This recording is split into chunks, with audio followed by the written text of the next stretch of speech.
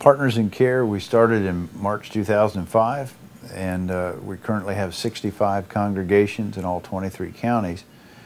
Not all are congregations. Some are faith-based organizations, like Knights of Columbus, United Methodist Women, but the bottom line up front is there are faith communities across the state. The National Guard deploys from communities and back to communities. So the original social service agency was the local congregation, made up of folks from the community who care about their neighbors.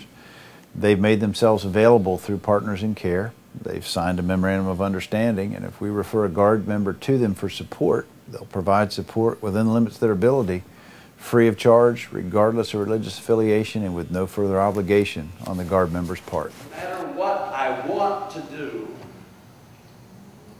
I do the things that I don't want to do. I'm a clergy person. I'm a priest. I don't know what I can offer. And he said, well, I've got an idea for you. And that was the beginning of the Partners in Care program. The Church of the Nativity has been a part of the Partners in Care program since April of 2005 and really began in it before that, but we only were able to get our vestry all on board and signed up. So we were one of the first two Partners in Care congregations, and now there are Partners in Care congregations in every county in the state.